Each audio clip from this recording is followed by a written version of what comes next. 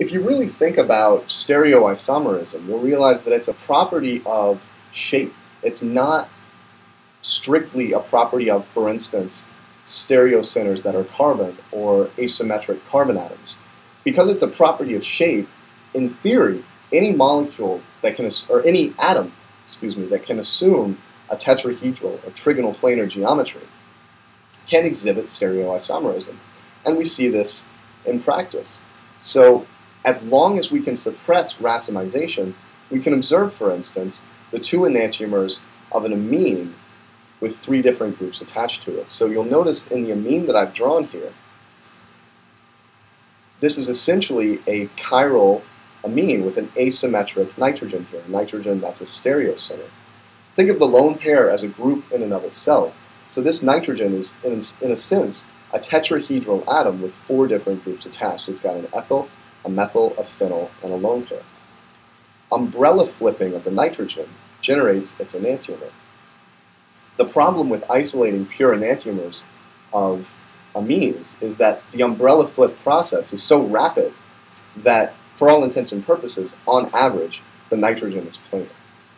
Because half the time it spends its time in one umbrella form, the other half of the time it spends its time in the other umbrella form. So on average, it's essentially flat. And actually, this turns out to simplify a lot of compounds containing amines because we don't have to worry about stereoisomerism. However, there are exceptions. The third row elements in particular can be configurationally stable in tetrahedral or trigonal planar geometry. So what you're looking at here are two chiral molecules, one a phosphine on the left here, and then a sulfoxide here. I guess on your right is a phosphine, and on your left is a sulfoxide. And these are two chiral molecules. Four different groups are attached to the phosphorus and sulfur atoms of these molecules. And they're configurationally stable, so they're processes of racemization. For instance, umbrella flip in the case of the phosphine is much more difficult at room temperature.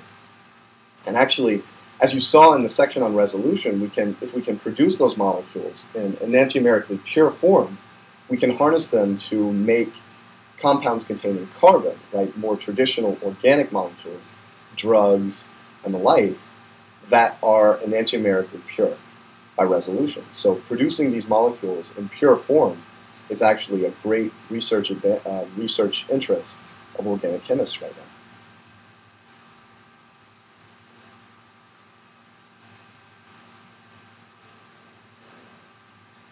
So this brings us to the end of Chapter 2 on stereoisomerism. And in these last few minutes, I just wanted to summarize the chapter and really hit the key points of what we've learned thus far. So let me get out of the way here a little bit. So the first thing we touched on was this idea of isomerism, right? It's important to remember that it's a relation between molecules. It's not a property of molecules.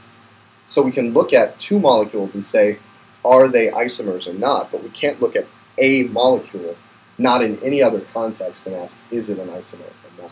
And that applies to every subclass of isomers. So stereoisomers and regioisomers, we can see later, are all relations and not properties of molecules necessarily.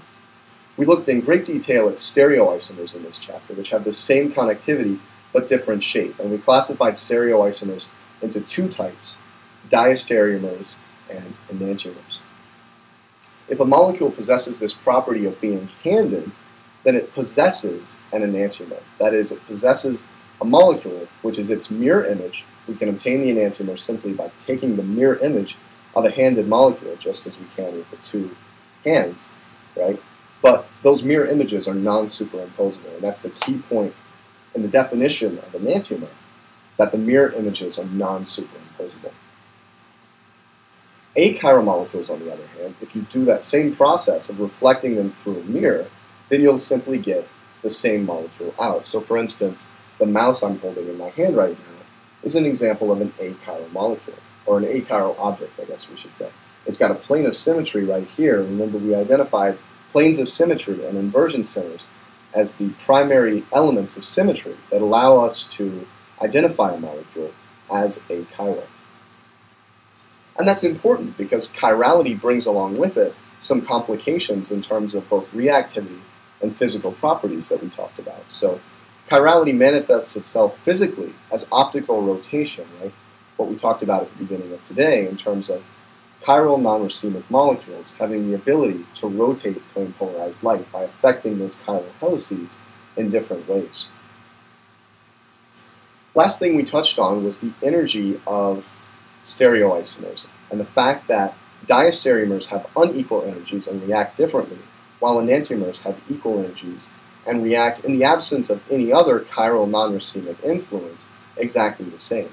But that's the trick to separating enantiomers, is turning enantiomers into diastereomers by treating them with a separate chiral source. So optical rotation, in a sense, is that same idea.